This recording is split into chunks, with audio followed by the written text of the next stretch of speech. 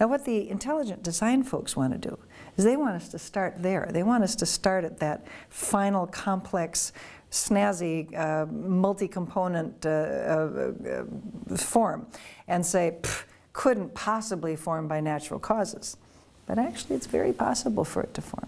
And what's kind of interesting about the eye story is that there were some, I think there were Swedish scientists, and I'm sorry, I've seen your moment here, I don't remember the exact reference, but there were some investigators who did some computer modeling for, how long would it take, given such and such a mutation rate for changing the surface of the skin and causing the cup forming and the pinhole eye and the formation of, lens from crystalline structures that are already there and so forth and so on. How long would it take to evolve an eye from something like Darwin's original pigmented patch?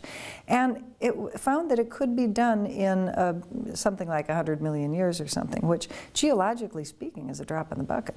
Okay, so I'm going to just switch tack a little bit now and just ask you a little about the history of creation science. And we spoke at the beginning a little bit about intelligent design, and those two things seem to be interchangeable in a sense. And how far back does the history of creationism as a science go? It seems to be a relatively new phenomenon. It is, it is. Well, in geological time it's very new, but creation science was a movement that began in the 1960s.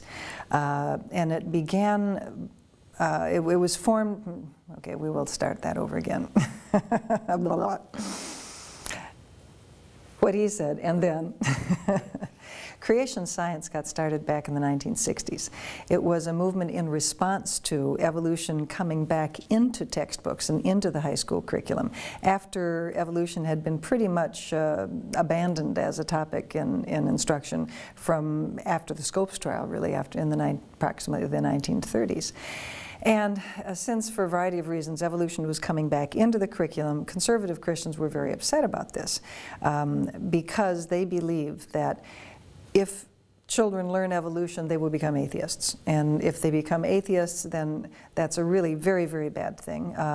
It means that, in their view, they will not have any kind of moral or spiritual guidance, and so they will be bad people. They'll lie and cheat and steal and worse and so forth. They also believe that if you don't believe in God, you're lost to salvation. So, for conservative Christians, this is a very important thing, and there's a very high motivation to try to keep evolution out of the schools.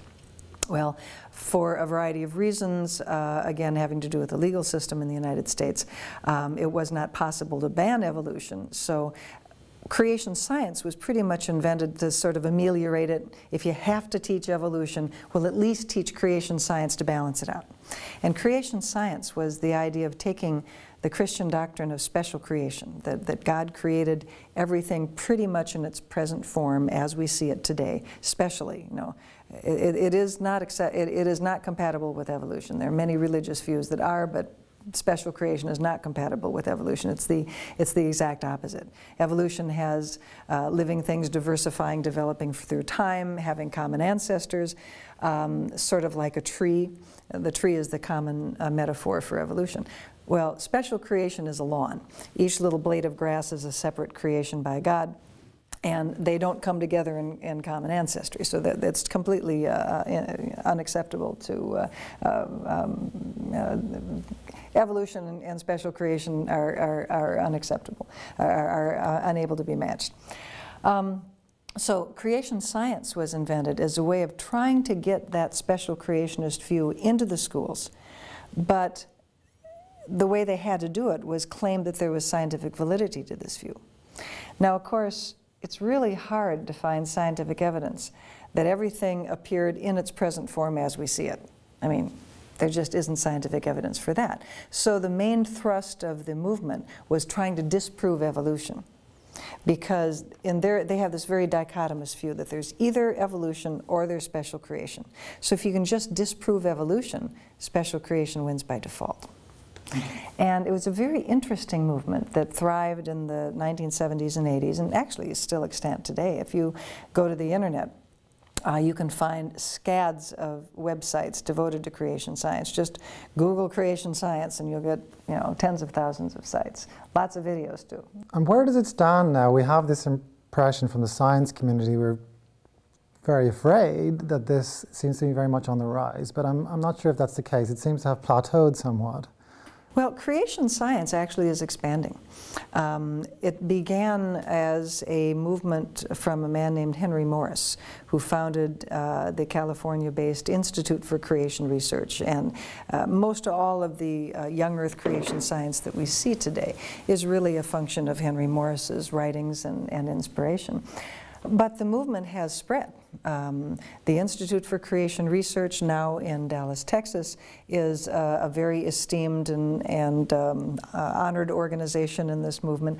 But now there's for the last 10, 15 years or so, there's Answers in Genesis up in Kentucky, which opened a $15 million, $21 million museum open to the public, presenting young Earth creationism. You know, humans and dinosaurs were created at the same time, so they played together. And, you know, so all of these ideas that supposedly are supported by science in the creation science movement are very widely spread within the general public, which is, I think, part of the reason why we have so much rejection of evolution. Now, you've been involved personally in tackling that issue, and it's involved in a number of high-profile court cases dating back. I think the earliest was 1981 in Wisconsin. Is that right, or Arkansas?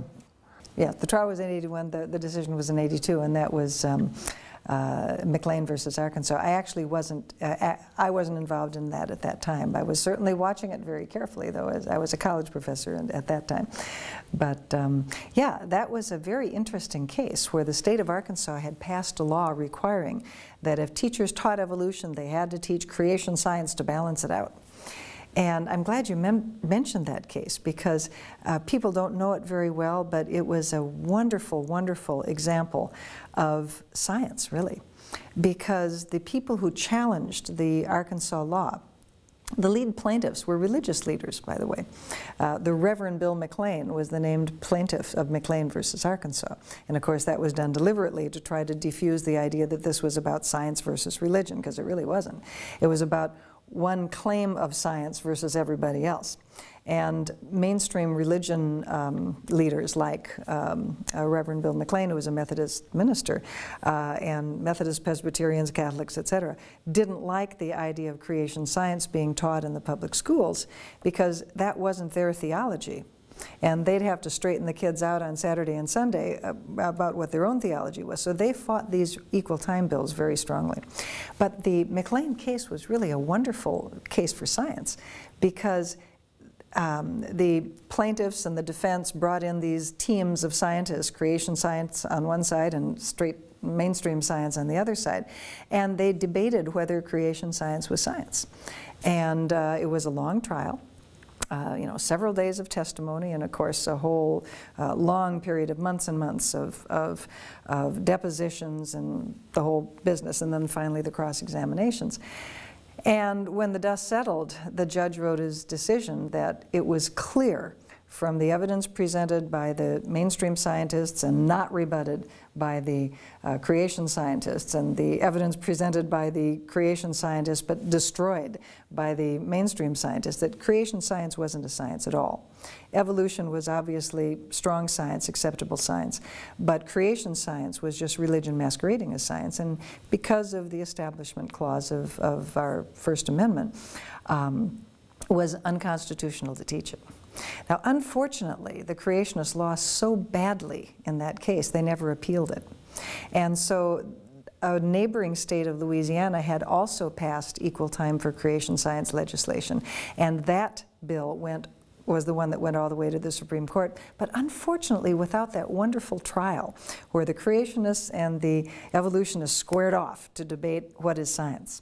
And so we didn't get that wonderful court record into the national case, which was actually argued much more narrowly on documents. Now, from what I understand, and my memory has let me down here, but the ruling by... I have that problem.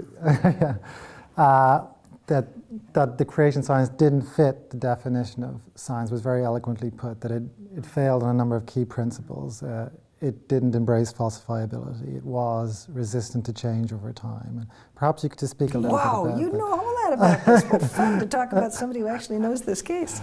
Well, I was hoping you could take it from there. That's as far as I could go. No, that's great.